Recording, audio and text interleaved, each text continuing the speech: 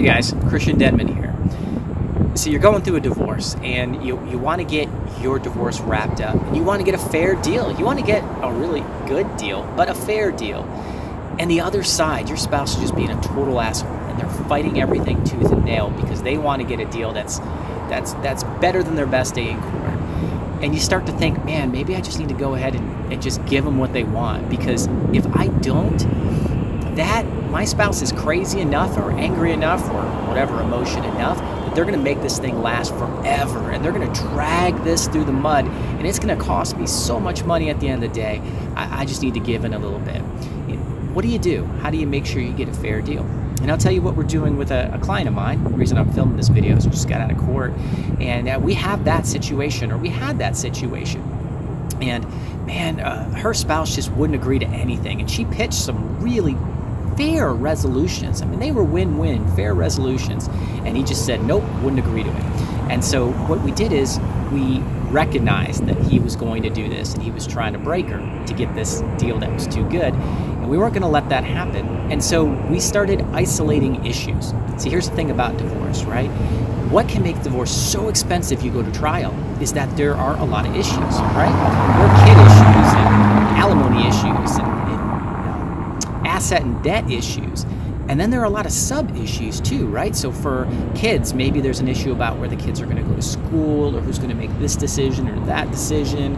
Or with assets and debts, maybe there's an issue about a home or a loan on a home or a 401k. So these issues can take forever for a judge to resolve.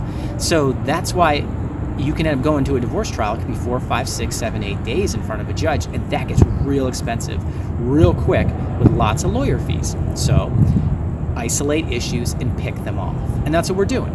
So for example, in this case, we took the kid situation and we presented it in such a way that it was a reasonable deal. Kids weren't really in controversy. There was only so much that this guy could fight about it, and we presented it in such a way that he needed to resolve the issue for the fair deal we gave him, and he did. And so just right there, the cost of the divorce cut in half. And we're going to keep doing that with the sub-issues, and we're going to present them in such a way that my client's spouse needs to accept and stipulate or agree on these sub-issues as we go through this checklist. Because if he doesn't, we put everything in writing, and then later we get to go in front of the judge and say, Judge, let me show you how unreasonable this guy is. This guy is so unreasonable. We wouldn't be here on all these issues. We would be taking up a lot of time if it wasn't for this guy. And so therefore, Judge, you need to make this guy pay my client's attorney's fees for all this unreasonable, frivolous litigation.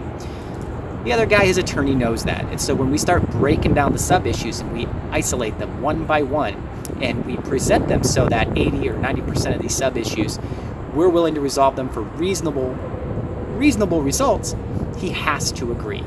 And if he doesn't, he has huge fee exposure. And so the long and short of it is by doing it, by isolating it issue by issue. In this particular case, it's what's going to enable my client to get a very good deal, a reasonable deal, a fair deal, at a fraction of what the attorney's fees would be if we went to full trial on all these issues.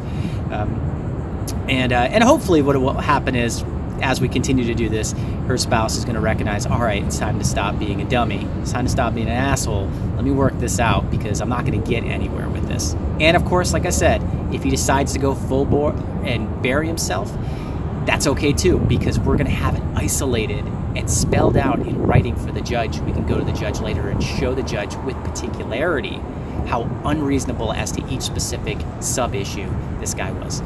Hope this helps. Any questions, let me know. Take care, guys.